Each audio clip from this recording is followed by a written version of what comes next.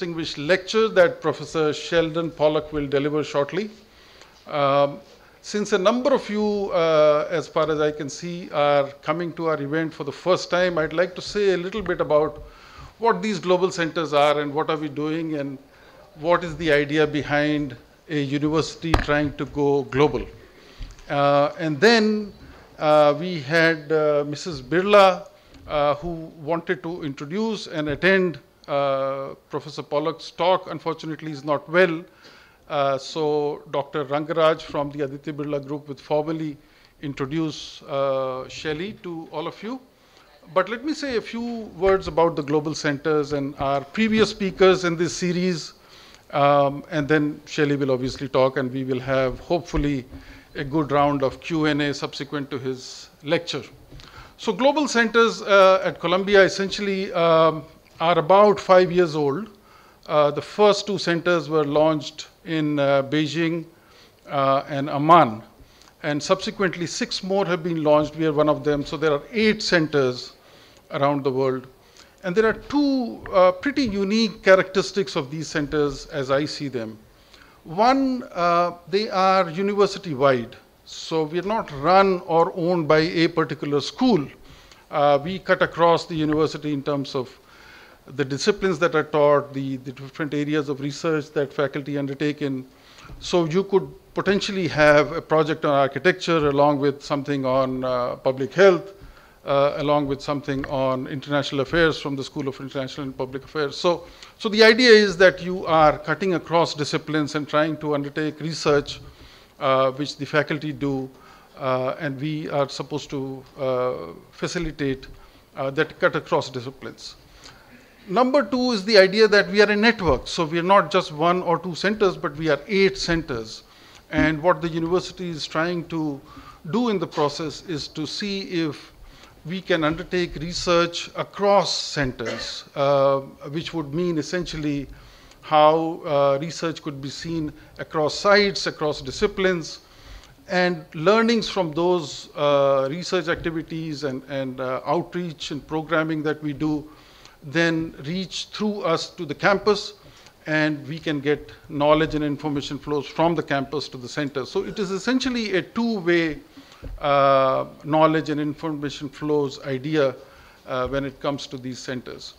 They're also governed by 2 institutional mechanisms. One is called what is called the Faculty Steering Committee, and I'm happy to say that Shelley is the chair of the South Asia Center's Faculty Steering Committee, and we are guided under his leadership about the different areas that we should be looking at, what kind of programs should we be looking at, whether it's public programming, conferences, workshops, thematic areas, which schools should we be engaging in, and so on.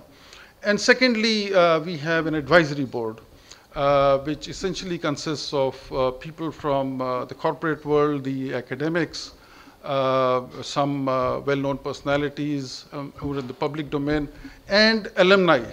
So the idea is that with these 2 instruments, so-called instruments for the global centers, they could be guided from the faculty side as well as the advisory board. So that's in very short what the global centers are. We are just about 3.5 years old.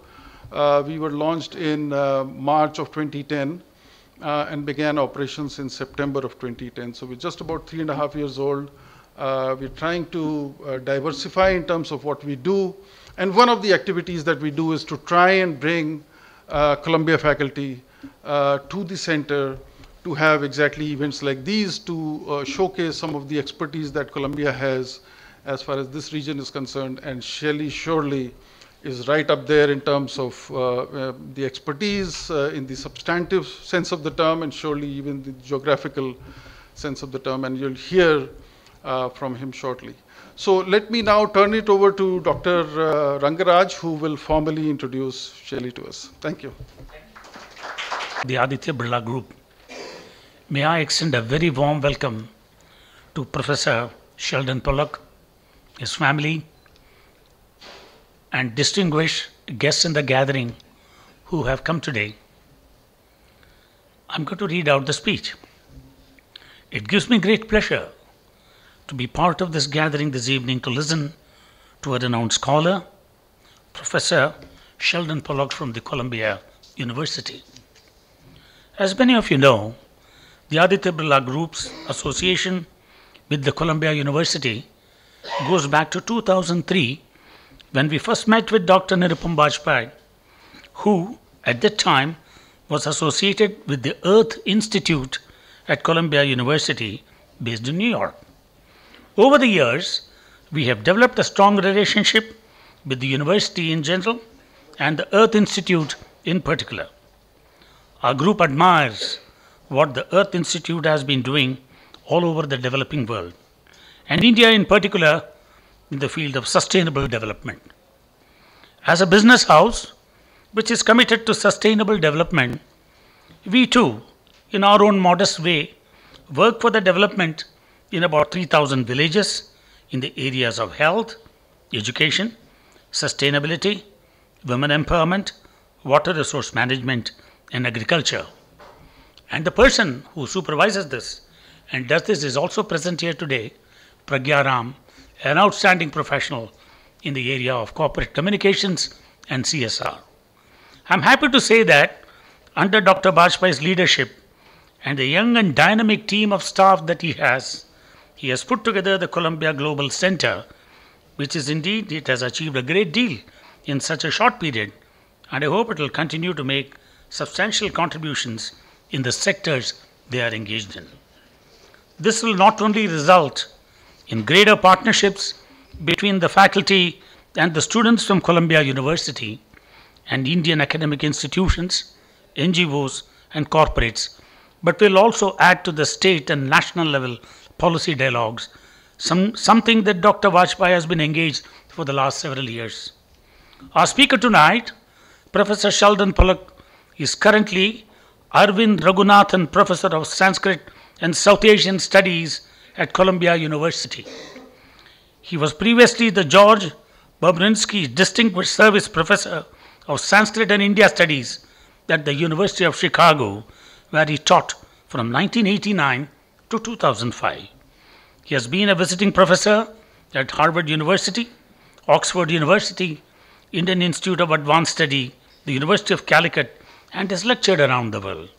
He is a past director of the International Collaborative Research Project, Sanskrit Knowledge Systems on the Eve of Colonialism, and is currently co-director of the Columbia-Princeton Comparative Project on China and India and the Columbia-Heidelberg Bilateral Digital Humanities Program.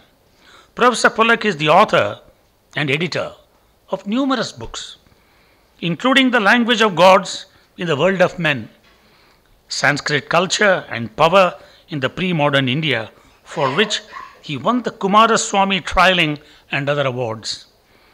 The Ends of Man, that's another publication, At the End of Pre-Modernity, Literary Cultures in History, Reconstructions from South Asia, Forms of Knowledge in Early Modern Asia, World Philology, and 4 volumes of translation of Sanskrit poetry. See the achievement of this scholar. He is a founding editor of the Murthy Classical Library of India, published by the Harvard University Press, Historical Sourcebook in Classical Indian Thought, published by Columbia University Press, and South Asia Across the Disciplines, published by University of California, University of Chicago, and Columbia University Presses. And he served as co-editor and editor of the Clay Sanskrit Library, published by New York University Press. Professor Pollock's honors include the Distinguished Achievement Award from the Andrew Mellon Foundation and the Presidential Certificate of Honor for Sanskrit and Padma Shri, both from the Government of India. We invite Professor Pollock to deliver his lecture. Welcome, sir. अत्यंत अनुगृहीतोऽस्मि यत् भवताम् अनेन आमन्त्रणेन अस्मिन् महानगरे संस्कृत विषये प्रवचनं दातुं भारतीयज्ञानेन किं प्रयोजनम् इति प्रश्ने किन्तु न्यूयार्क नगरे कोऽपि संस्कृतं न भाषते अतएव अभ्यास अभावात् निरार्गलं संस्कृतं भाषितुं न शक्यते मया अपि च अस्मिन् महानगरे मुम्बईनगरे विरलानाम् एव संस्कृतभाषण अवगमनशक्तिमत्वं वर्तते। अतः अङ्ग्रेजीभाषाम् आश्रित्य वचनं प्रवचनं ददामि इति शम्।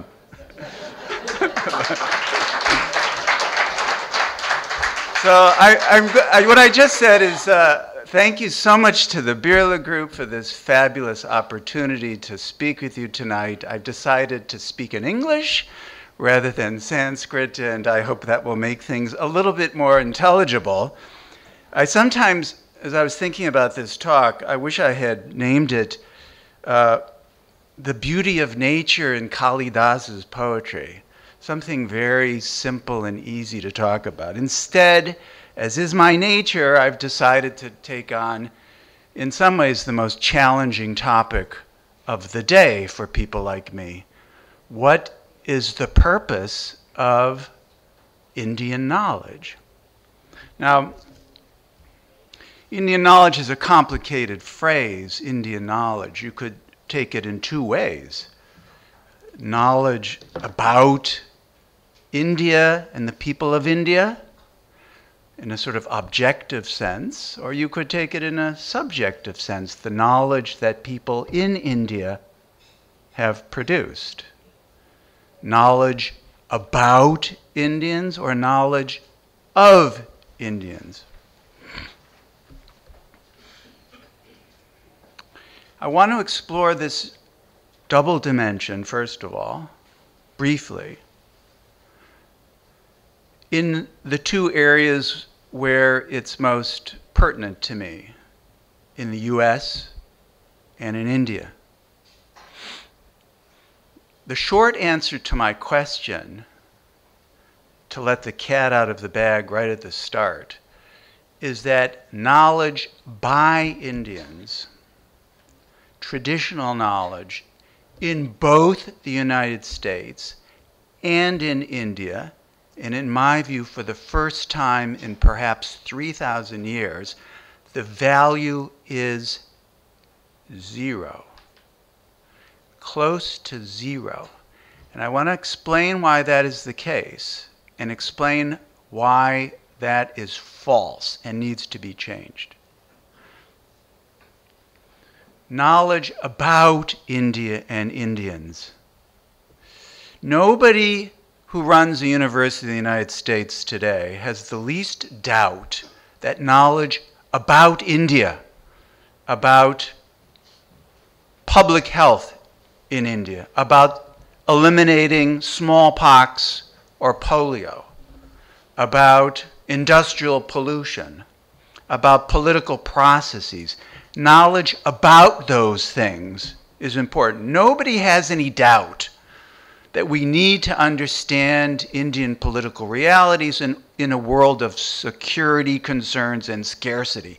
Nobody has any doubt in the United States that we need to understand levels of air pollution in the city of Delhi.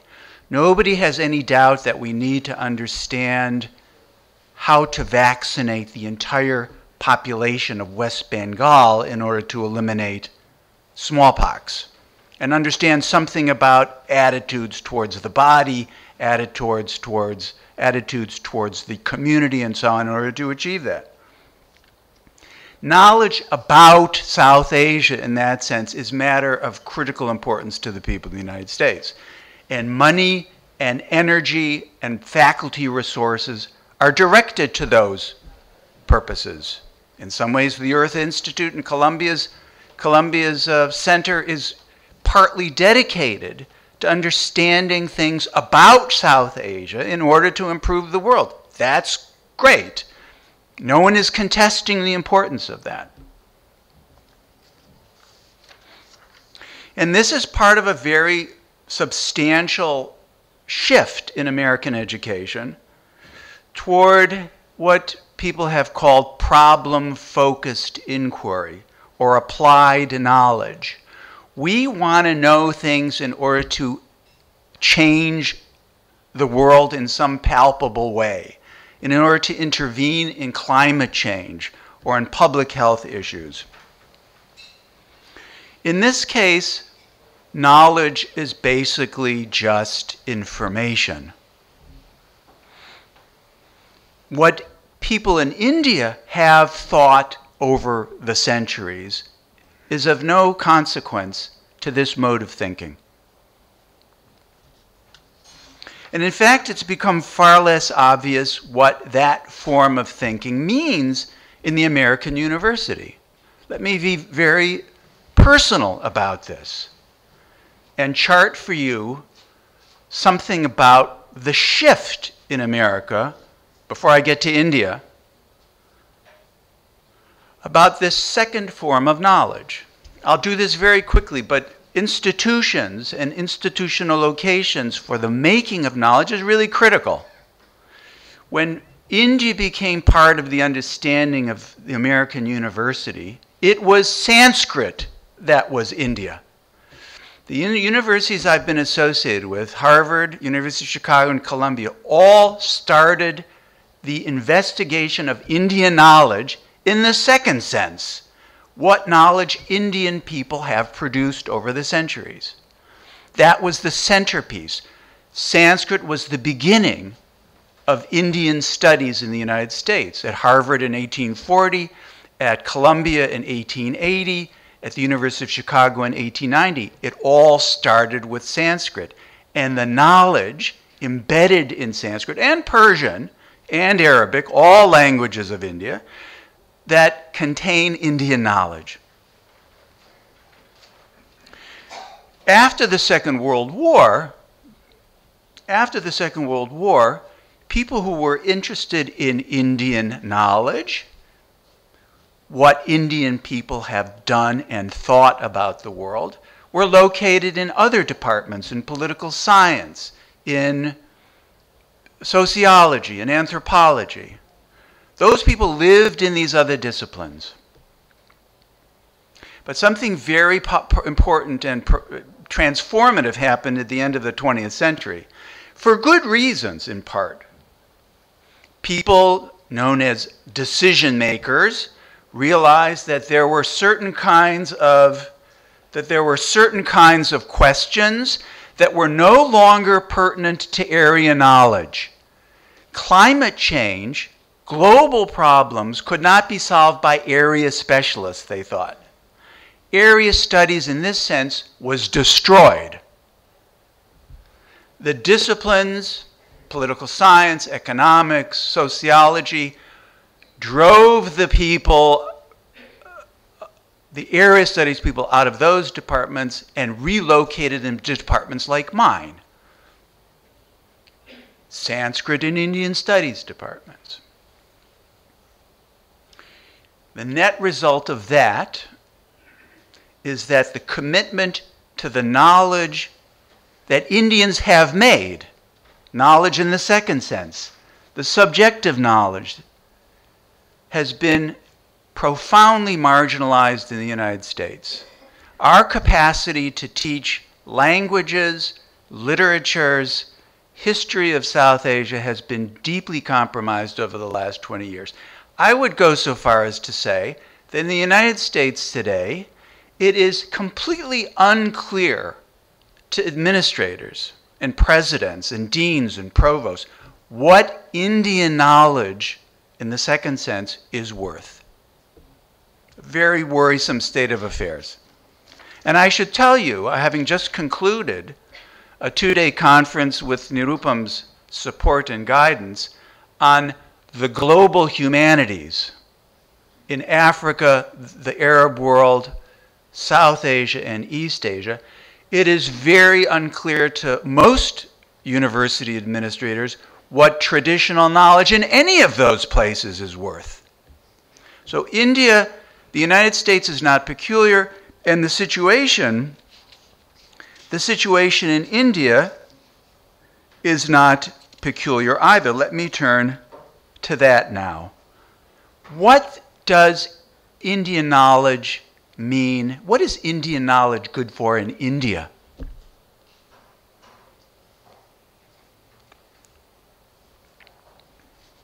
Let me tell you a story.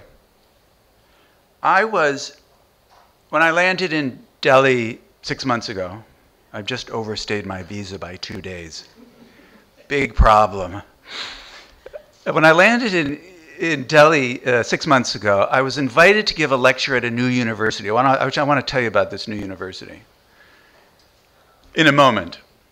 Very, very interesting place. Private university, well endowed, making important tenured appointments, thoughtful people, Indian School of Business, Hyderabad people who started this.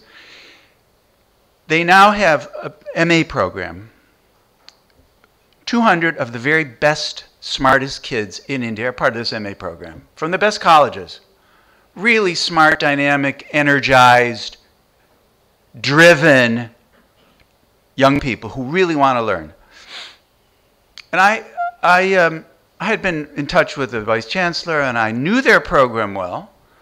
Program where Indian knowledge was not even on the map. This was a program, there was no Indian courses taught at all. I asked the kids in the audience, how many of you, these are 22, 23, 24-year-old, how many of you has ever taken a course in college on Indian literature or on Indian civilization, the sort of thing that every American kid must take, Western Civ, where you read Plato, you read Aristotle, you read St. Augustine, you read the Bible, you read Virgil, whatever. Not a single kid raised his or her hand. No student had ever taken a course in Indian literature, had never read Kalidasa, had never read Amir Khusro, had never read Keshav Das. I was absolutely astonished. So I began to think, you know, what good is Indian knowledge in India? Now, there are very big issues that the Indian nation is confronting in higher education. The numbers are truly astonishing, and there are lots of issues on the table. Student-professor ratios are off the charts. There's something like 40% deficiency in faculty, in the absolute availability of faculty. 40% of the positions are empty. There's a long history to this story. Colonialism is part of it. Once upon a time, there were gurukuls and pathashalas and madrasas where forms of knowledge that fit into this second category, were produced. Those have all disappeared. And where they continue to exist, in my opinion, and I don't know every corner of every region in India, one has a sense that the remaining pathashalas and madrasas are mindless institutions. But what about the universities? Well, how were those set up? Remember, I mean, we're just about to celebrate the 150th, my math is so bad, the 1857 universities, Madras and Bombay and Calcutta. Those were largely built on the Western model. And Indian knowledge of the second sort that I'm talking about, was of no interest to those institutions. Let's fast forward to post-1947. Where did India put its money? It's put its money in a smart place. This happened in many other parts of the world. When India wants to produce excellence, it can do so. And there is plenty of evidence in the IITs, the IIMs, the IISs. When India wants to produce serious, world-class professional expertise, it can achieve it. It did not put money into the Indian Institute of the Humanities. There is no such thing. There is no major commitment on the part of the Indian government to Indian knowledge in this second sense. Maybe in the Q&A we can talk about a counterexample, namely China, where there are massive resources being committed to Chinese knowledge of the sort that I've been describing. Indian studies in India, Indian studies in India, never was developed. There is no such program of Indian studies in India. There's Chinese studies in China. There were American studies in India. The Hyderabad, some of you may know the great Hyderabad Center, which is since closed. American studies, there were models, but Indian studies in India never became an academic value. Things have started to change a little bit, I think. I mentioned Ashoka University. When I had, this is not Atma Prashasti or anything, when I had breakfast with the Vice Chancellor and I pointed out to him this rather odd thing that a new college, a liberal arts college, was being developed in Haryana on the model of an American liberal arts college, and there was not a single course on India, he said, you're right. Let's do it. So they are now, I'm happy to say, it's not because of me, it was just, they are now moving towards developing a track in Indian Civ. Some of the other new universities coming up, Sark University, nothing of the sort, completely off the charts there. It's not even clear that the new Nalanda University is going to have a, they asked me to design a philology program, which that's the word I use for the language and literature studies that gets to Indian knowledge in the second sense. As far as I know, there isn't going to be a philology department, there's going to be a tourism department. That's okay. Let me talk about one experiment that is interesting. Some of you will know about the reforms at Delhi University. It was all over the papers about 6 or 8 months ago. The Vice Chancellor of DU decided to transform the 3-year BA into a 4-year BA. Unfortunately, he only left 6 weeks for that to happen. 30,000 students, 10,000 faculty trying to run together to produce new syllabi. That was not such a good thing, and so Allison and I have very close friends at DU, and everyone was going crazy trying to figure out how to develop new syllabi in 6 weeks that would mark the life careers of students. Forget about that. Here's one of the things they did try to do, and I want to applaud them for this. They introduced a new kind of liberal arts program, including tracks in Sanskrit, tracks in Gujarati, tracks in Hindi, tracks in Persian. Those are not the only places where Indian knowledge, in this sense that I've been referring to using that term, is produced or preserved. But those are key sites. If you want to figure out what people in India have thought over time, you need to know some of those languages. And DU seems to be interested in teaching them at some level. But if you look at the 4-year BA materials, why are they introducing a track in Sanskrit? What are they going to do with that? What is the good? Bharatiya jnanena kim prayojanam. What is the prayojana of having this knowledge? This is what they say.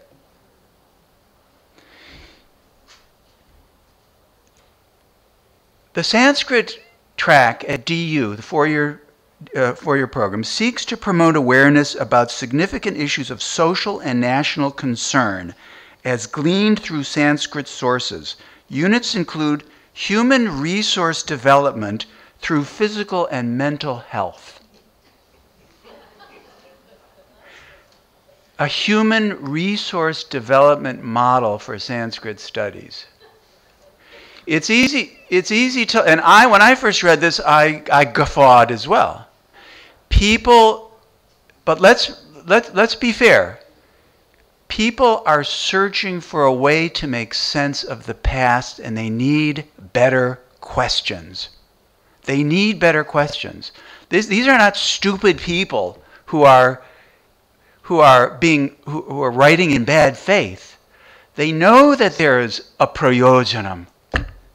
They're just having trouble enunciating it. And it's not a simple thing to enunciate. I was telling the story the other day. I forget where, I've been talking all over the place. At some place.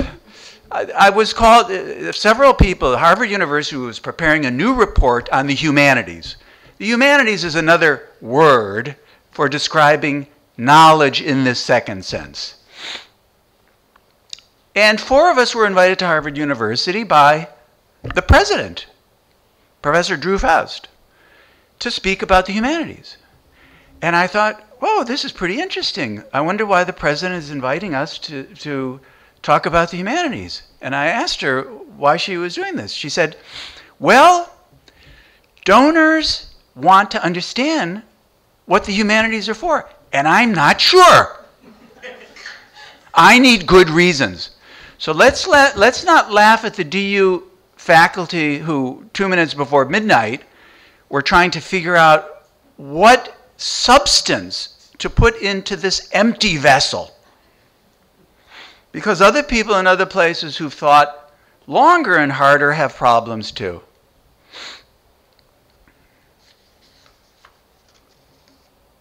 At some level, we know that these issues are central to our lives as human beings. I want to turn to some of these issues right now.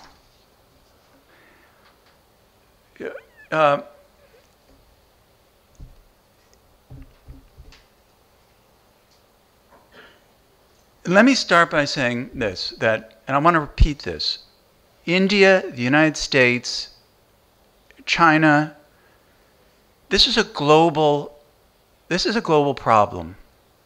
As I saw yesterday, discussing this with very, very sharp people from around the world. The problem of what the past means to the present, to put it most simply, is a problem everyone is facing. There are massive enrollments in these courses around the world of students who have nothing else to do. They're shut out of medicine, they're shut out of engineering, they're shut out of every other life chance. Sanskrit, Persian, Old Hindi, Old Gujarati, Old Kannada in India are the bottom of the food chain. People go there because they can't go anywhere else. And this is true in the Arab world. This is true in, it's true in many places, in fact. India, nobody is blaming India. India is part of a global, I hate to use the word, but I will use it, a global crisis in thinking through these problems of knowledge. And I'm not saying that this is just one small person who spent part of his life working on these issues and trying to think through what is it that has driven me. So this is not a theory I'm going to give you, and some of it I'm not 100% sure I fully believe in. It's sort of an autobiography of what Indian knowledge has meant to me. Okay? So let me give you a few possible answers to that question. Bharati jnanena kim prayojanam? The first answer, I think you will find very odd and unfamiliar. Indian knowledge in the second sense, like Greek knowledge, like Hebrew knowledge, is important because it doesn't do anything. It doesn't do anything. You cannot put a price on it. Kids today know the price of everything and the value of nothing. Most people do. Market thinking, read Michael Sandel's book, What Money Can't Buy. Market thinking has invaded everything. What does the study of ancient India help you understand? That there are things you cannot buy. There are things that you cannot turn into a profit. There are things you do not instrumentalize.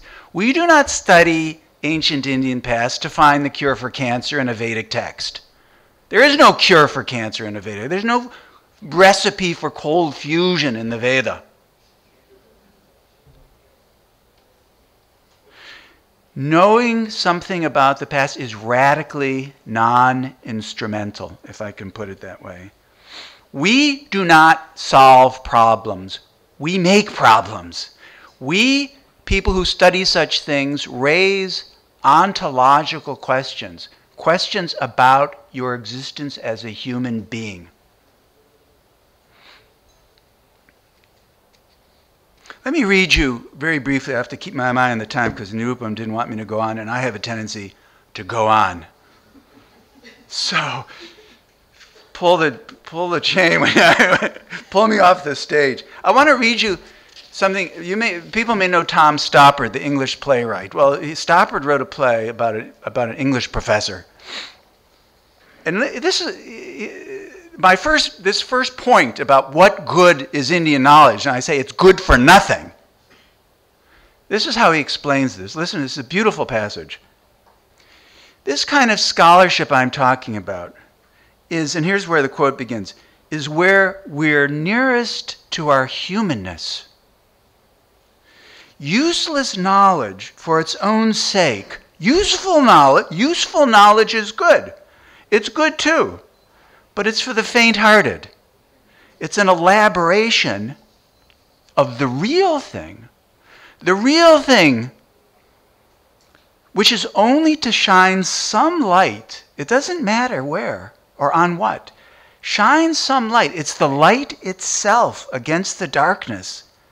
It's what's left of God's purpose when you take God away.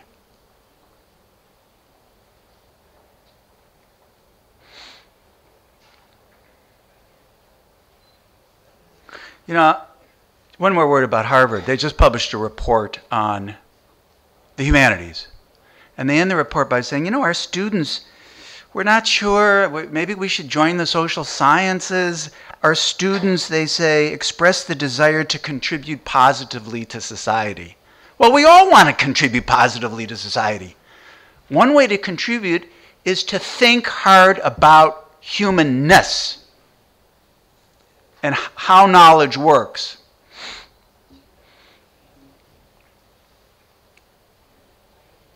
You know, here's another way to put the matter. In 1854, this is not my favorite historian, Otto von Ranke, Leopold von Ranke. Ranke is a very famous German historian who said history is the way things really are. But in 1854, he gave a lecture to the King of Bavaria, a private lecture. Those days, kings, you know, those are the days like Bhojaraj, whom I'll come back to in a moment. Bhojaraj could just summon to his sabha anybody, so King of Bavaria could do this. And he gave quite a fascinating lecture in 1854 about his fundamental beliefs in history. And he said he strongly opposes the view that every generation may be thought of only as a stepping stone to the next generation. That they're important only for what they contribute to the next generation. And the next generation is always supposed to be the superior generation. For Ranke, and this is the passage I've always treasured, every generation is immediate to God, unmittelbar zu Gott. What does that mean? It means that every generation has value in its very existence. The very existence of a human being is an ultimate value. And for me, the existence of a human being's consciousness is of an ultimate value.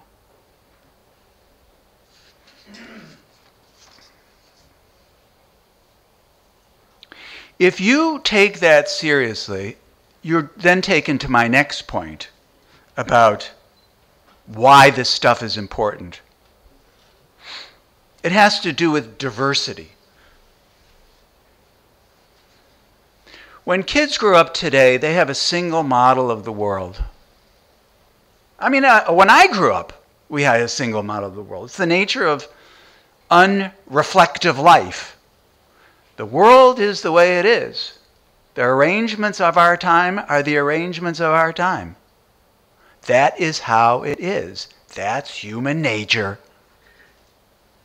Well, I'll tell you something. If you spend a little time reading in the extraordinary archive of ancient India, you will find that human nature is not human nature, that the arrangements are not the arrangements, that there are very radically different ways of being human.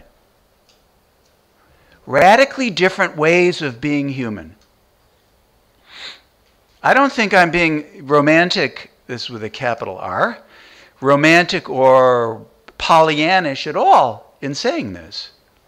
I mean, this book I wrote that was referred to earlier, The Language of the Gods, is a study in the diversity of human life. It's a study that shows, you know, when we think about regional languages in South Asia, for example, it had nothing to do with a single people, single blood, single soil. It's not even clear there were ideas of ethnicity in the early days. When you moved into a place called Kannada or Karnataka, you were moving into the land of black soil, and you spoke the language of the land of the black soil. When you moved into France, you spoke the language of the Franks. Or in England, the language of the Angles. Now, I don't want to demonize Europe, but there is a very different model of language and peoplehood in South Asia that people have never seen before. Because, oh, this is how it always is. Well, it's not how it always is. And you can never get beyond how it always is unless you take Indian knowledge seriously. One of the things you discover when you discover Indian knowledge is the question of radical diversity. That the world has not always been the same, has not always been the same. You know, when I talk about Indian knowledge, we could just as well be talking about classical knowledge, or, as I say, Hebrew knowledge, or Arabic knowledge, or Chinese knowledge. And classicists, the people who study Greek and Latin, have thought about these issues, and there are two of them, very celebrated people, have talked about what is classical knowledge good for? What is the prayojanam of Greek and Latin? Why bother with that? This is what they said. Every educated person in the West knows that it is only against the backdrop of their cultural past that can provide a frame within which they can situate and recognize themselves. And this lies pretty much at the root of everything we can say or think or do. Self-knowledge. How do you know who you are if you don't know where you came from? Memory, cultural memory. Let me talk about that for a second. Why is Alzheimer's in the individual a bad thing? Sometimes it seems pretty good to me, actually. But most people think Alzheimer's in the individual is a tragedy. Your past is erased.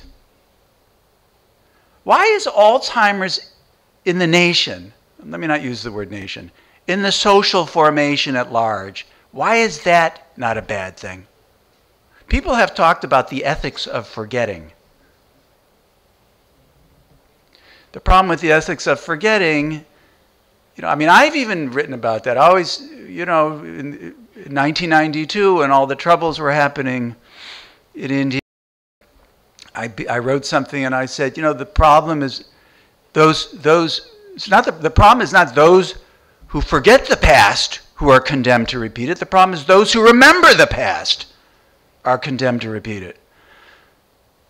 Memory is a very complicated issue, but I submit to you that loss of memory at the level of the the society at large is just as bad, just as tragic as memory at the loss of an individual. Smriti bhrangshat buddhi nashaha.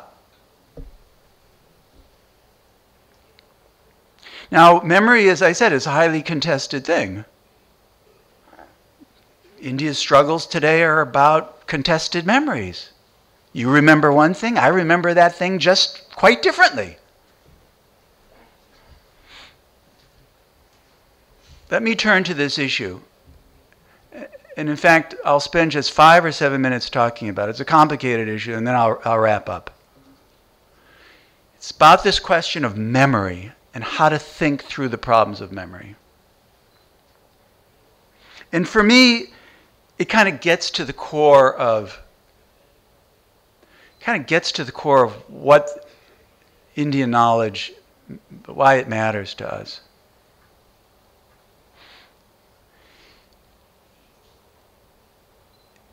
Let me start by just talking about the Ramayana, Valmiki Ramayana. Take that as an example, okay? Because whenever there's an issue in India, it seems to be around the Ramayana. You know, it's a text we love and cannot live with sometimes.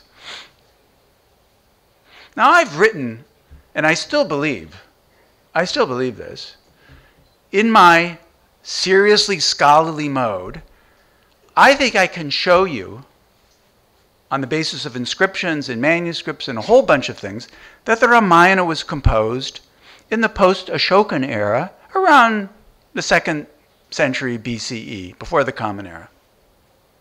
It may happen in the Treta Yuga, but it was not composed in the Treta Yuga, whenever the Treta Yuga was.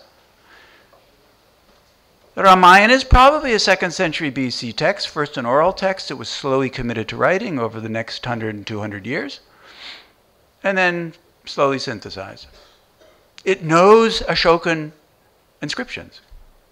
According to Sheldon Pollock in some obscure journal, that is one way to think about that text. That's one, let's call it my historical memory of that text. Are you with me so far? It's very important that I'm as clear as I can possibly. I really want to, and I'm just thinking about this. In fact, I'm just writing about this now, and I'm not sure I fully grasp my own arguments here, so I want to try to be as clear as possible. There is a kind of scholarly memory that I just described to you about the Valmiki Ramayana. But it's complicated by something, the tradition.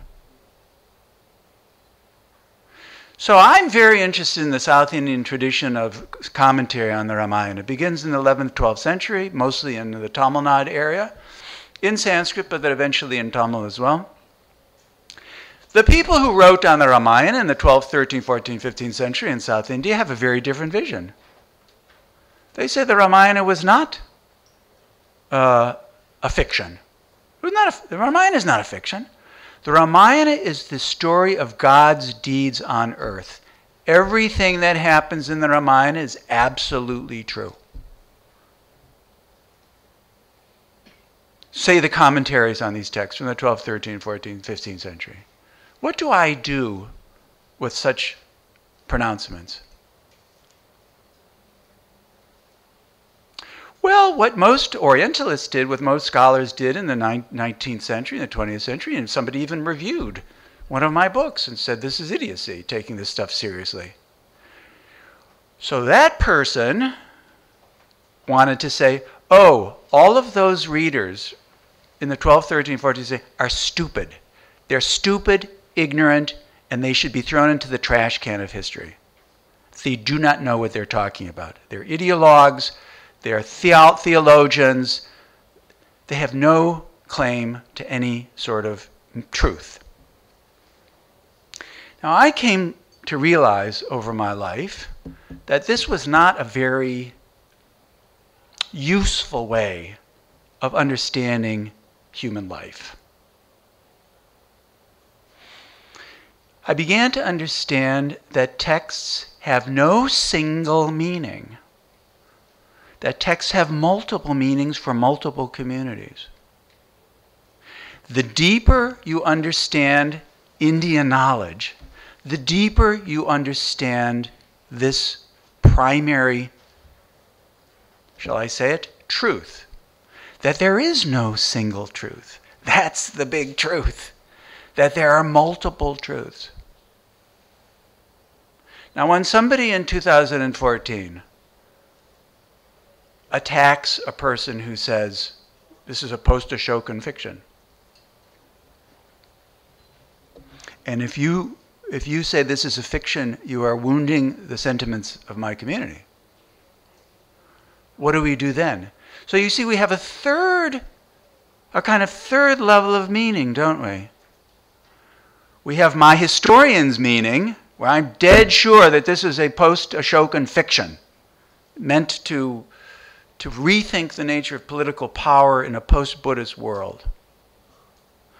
The South Indian commentators are sure this is a record of God's vision, God's deeds on earth.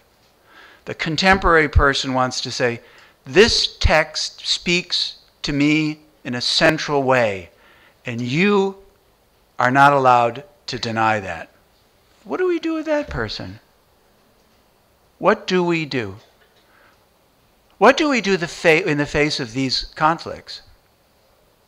Some people say, let's sue them. Some people say, let's shout them down. Other people say, let's shoot them. Suing, shouting, and shooting is not the answer. What is the answer? The deeper you learn to read, the more space you can provide for these three different types of understandings. This is the value of Indian knowledge. It teaches you the diversity of understanding. If you've never struggled with an Indian text, a Sanskrit text, a Persian text, an old Hindi text, or let me put it more positively, if you've been fortunate enough to have the opportunity to struggle with those kinds of texts, you'll have understood the struggle over meaning and how these multiple possibilities are always present. Now let me say this. I'm going to stop here because the time is running out. What I just described to you is not Sheldon Pollock's theory of the world. I think there is a very deep traditional authentication, a traditional value that we can recover here. When I was a boy, I was told, I come from the Jewish tradition. When I was a boy, somebody told me of an old rabbi, a story about an old rabbi. And one disputant came to him, and the rabbi said, "You're right." And then another disputant came to him, and the rabbi said, "You're right." And then the third person came and said, "You can't tell them they're both right." And the rabbi said, "You're right." That's the Jewish tradition. My dear friend Muzaffar Alam, great historian of Mughal India, told me a story about Rumi. Rumi was once abused by the follower of a particular school for saying that he was one, he agreed, with all 73 sects of Islam. The man abused him for that, and Rumi smiled at him and he said, "I'm in agreement with whatever you say." And there's one more traditional form of this knowledge that I want to close with. One of my favorite people in India, old India, Bhojaraj, from a little place in Madhya Pradesh, Dhara. I spent a lot of time with Bhojaraj reading his fabulous Shringara Prakasha Saraswati Kantha Bharana, a man of extraordinary literary sensitivity. And somewhere, I forget exactly where, in one of these Prabandha books, he has this verse. It's a verse that encapsulates exactly what I'm talking about. The world of the 11th century India was a world of highly contested views. Buddhists, Jains, Vaidika people, Shaiva people, not just intellectual struggle, but sometimes this developed into real violence. The Periya Puranam tells stories of the beheading of 72 Jaina monks in Tamil Nadu by one of the Chola kings. I mean, I don't think that was really true. But we know for a fact that there were cases where Shaivas appropriated Jaina temples, where Jainas had a temple, had appropriated Buddhist temple. There was real on-the-ground struggle. And this is what Bhoja said.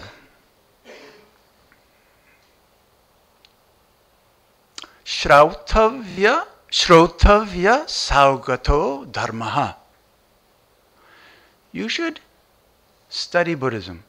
Shrotavya saugato dharmaha. Kartavyas punar arhataha. You should enact Jaina dharma. Vaidiko vyavahartavyaha. Deport yourself like a Vedic person. Dhyatavyah paramach shivaha. And meditate on Shiva as the Supreme Being. That encapsulates for me what Indian knowledge is good for. Thank you so much.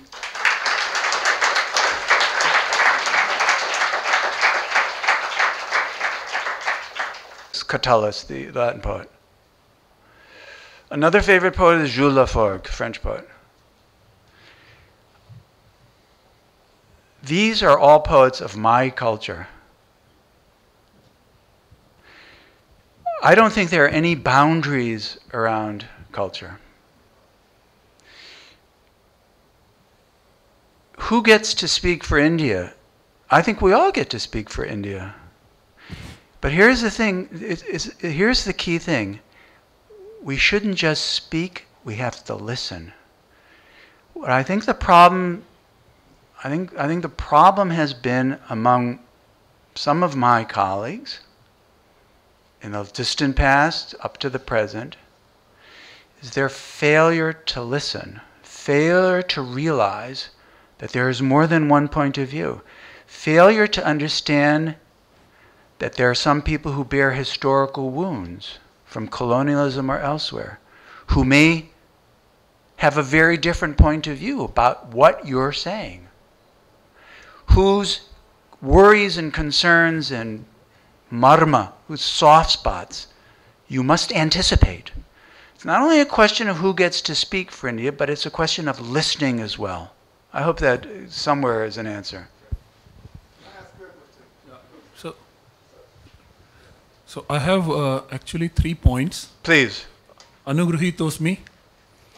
So in response to the verse that you quoted at the end, yes, I would like to also quote another couple of verses please, from your favorite poet, Bhartrhari. The verses are Bhinnam darshanam ashritya vyavaharonu gamyate tatrayan mukhyamekesham tatranyesham viparyayah, which also encapsulates in a philosophical way what you have stated. Very nice. Right?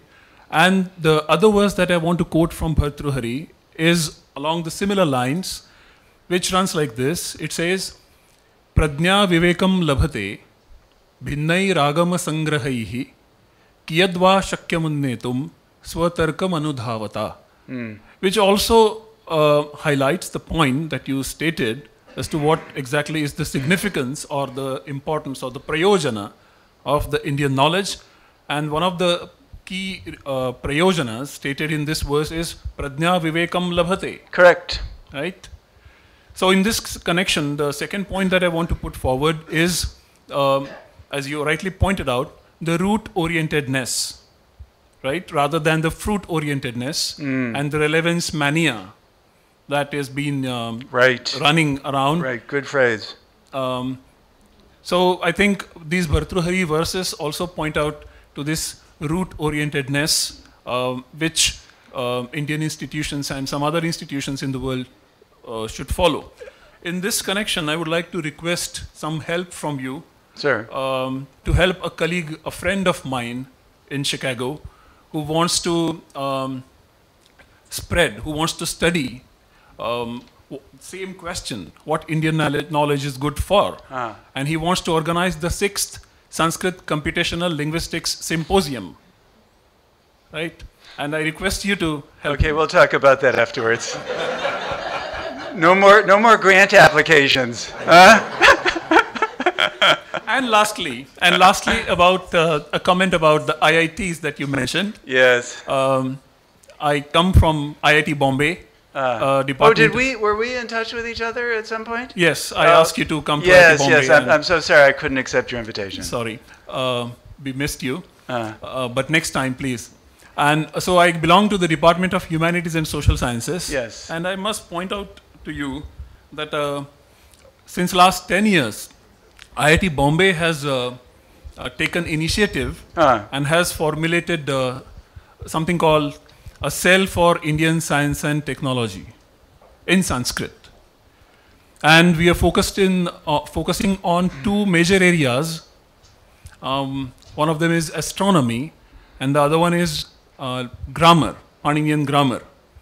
And there have been contributions made by some scholars in terms of various material that has been produced in various types of media. Right. For example, a book published from Springer on astronomy, Kerala School of Astronomy. Yes, I know that. And then NPTEL lectures and so on. Terrific. And also, let's let somebody else talk. But this is very helpful. I appreciate that. and also, for example, Yeah, let's move on, sir.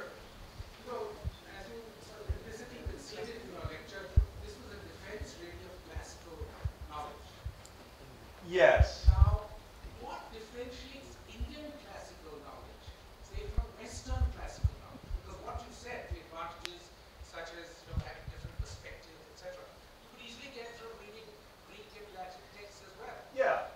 I don't think that's entirely true. You don't think so? No, I mean, listen. I think, as I said before, there are many rooms in the House of Truth, and it's very interesting. I was in Stockholm not too long ago, giving a lecture on it was a conference on classicism, and there were several classicists there, and me, and the vision of the world in classical, let's call it classical antiquity, is radically different from the vision of the world in Indian antiquity. For example, just take the history of Sanskrit language, its movement around the world, and how it interacted with local language, something of great interest to me. Just follow this for 1 second. Wherever Sanskrit traveled, it helped to develop regional languages, desha bhashas. This is a historical fact. Wherever Latin went, it helped to destroy regional languages. Wherever Sanskrit went, new alphabets were developed for Sanskrit. Grantha, Kannada Lipi, Telugu Lipi, Devanagari, Sharada. Wherever Latin went, there was one and one only alphabet, the Roman alphabet. So in the one case, you have a world of uniformity. In the other case, you have a celebration of diversity. So not all... I'm not saying we should destroy classical antiquity and never study it, but there are other values there. There are other values that contrast with the values in our world, in the world of India. And so it's not all the same. There are multiple values that we need to balance. I hope that's helpful too. I'd be very grateful if you could write a book on I'll send you well, read The Language of the Gods. It's still available. It's only 500 rupees. Professor Pollock, Professor Pollock, can I ask you a question? In fact, two. One is, you talked about one city civilization or one culture being a stepping stone to the other. Now, This was Ranke. This was not Pollock. okay, fine. Right. You just quoted Ranke. Right. Now, the reverse of that, if you remember the famous Abhinav Bharati quote, Urdhurdhvam aruhya yadartha tattvam Yes. he pashyati shrantim avedayanti phalam tadadyai parikalpitanam viveka sopana paramparana. Yes, this is Abhinava Bharati. Abhinav Bharati. that's Yes, I know that exactly- verse. Yeah. Now, the thinking was that whatever the previous persons have done, we are stepping on that and trying to improve upon that. Correct. Yes. Agreed. But this is a slightly different, I mean, the idea is an important one. Abhinava says, is it a very fabulous, I wish I could give you a lecture on Abhinava Bharati, but I just did that, didn't I? I have a new, I have to just tell you one thing. I don't know how much time we have, but I must tell you this. I must tell you this. Here's one of the greatest books in world aesthetics. One of the greatest books in world aesthetics is called, but we're not sure what Abhinava Bharati means. It's a multiple pun. This book exists in one manuscript. One fragile manuscript in Trivandrum, Kerala. It's not in Kashmir. One fragile manuscript. It has not been looked at in 100 years. It has never been digitized. It's never been archivally preserved. One of the great, so you see, if people start taking Indian knowledge seriously, they will not let the treasures of India simply rot on the shelf of a library. But anyway, so I should say that thanks to the new director of the Karyavattam Government Manuscripts Library in Kerala and my indefatigable friend Shaji PL, we are going to have a digital archive of the Abhinava Bharati, and we're going to put this online for the whole world to see. Good. Sir, Thank you. Professor, But this is a wonderful, no, Abhinava, it's true. Abhinav is not saying these people are less important than we were. He's simply saying we could never get where we are if we did not have the sopana of our previous acharyas. Viveka Sopana Paramparana. There you go. Okay. Very nice quote. The next one. The next one is, just like we were raising issues of what is Indian knowledge good for, is there any equivalent of American traditional knowledge? No, I'm asking you seriously, because American, what we call the Native Americans, had a lot of... Yes, it's true. I'm not qualified to speak about that. Is there any effort made to find out something about that in the United States? I'm not really qualified to speak to that question. It's an important one. But, you know, America's a young country. The colonial, settler colonial part of America is a young country. But there is a, you know, I think about the Constitution, the U.S. Constitution. I mean, in a way, that is now an archaic document. That presents, if I may compare small things with great, that constitutes a very comparable, a very close analogy to the Ramayana. In what sense? People are always struggling over the meaning of the Constitution. You have your literalists, your original, well, you know this, of course. But you see, this is a key, the kind of interpretation theory that I'm suggesting has, I think, modestly, ramifications in the world of jurisprudence, where the Second Amendment, yeah, it means we can all have guns, but we want to have guns in churches and schools?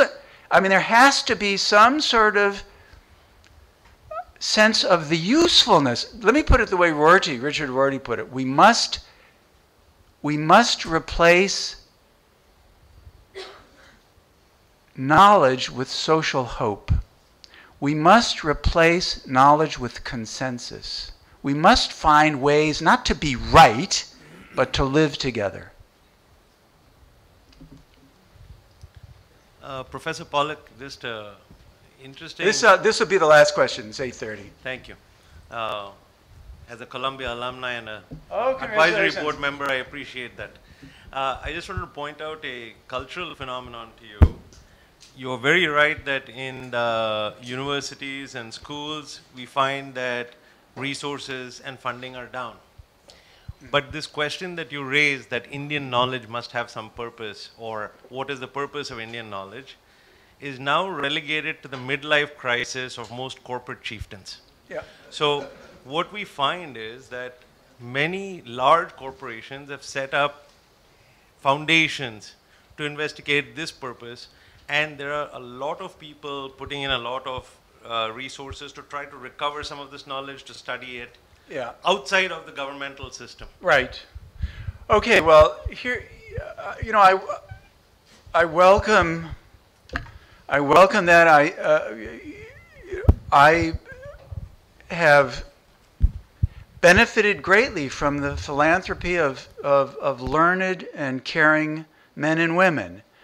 The Murthy Classical Library of India, which is funded to the tune of $5.5 million endowment from the family of Narayan and Rohan Murthy in Bangalore, is an example. I mean, we will, 9 months from now, we will make available to the people of India our first 5 books, printed, hardback, paperback, and free digital ebooks, thanks to the generosity of this family.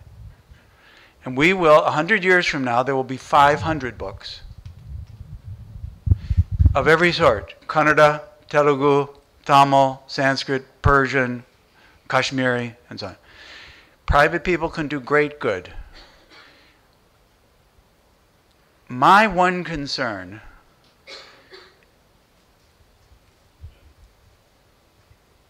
how to put this? I was about to say my one concern is that they should follow my philosophy. Now that's not that's not a very good way to put this. You see, you know, my 3-part vision of things, that there is a historical, scholarly, critical thing. There's a history of interpretation, and then the present uses of the past. We must find a way to honor all 3. And institutions that refuse to honor all 3 are making a mistake. I'll stop at that. Thank you so much.